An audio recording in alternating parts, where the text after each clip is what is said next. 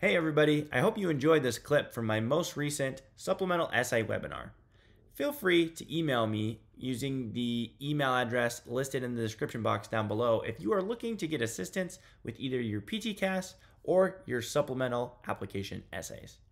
We can help you turn around your application and get your essays completed in less than a week, and also get you lined up with a coaching package that meets your needs and your budget.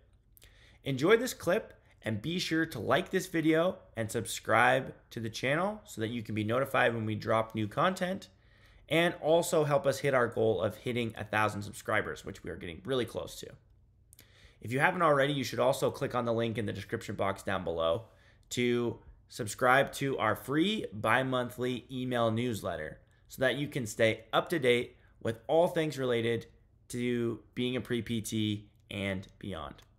Thanks guys, enjoy the clip. Another prompt we have is, how do you know that PT is the right career for you?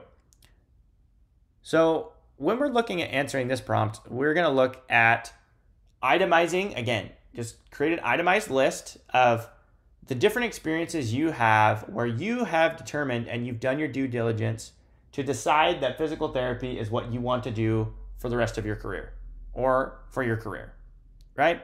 So this could include observation hours, patient interaction experiences, maybe your pre-PT club, online research, maybe you've interviewed PTs from different specialties within the profession.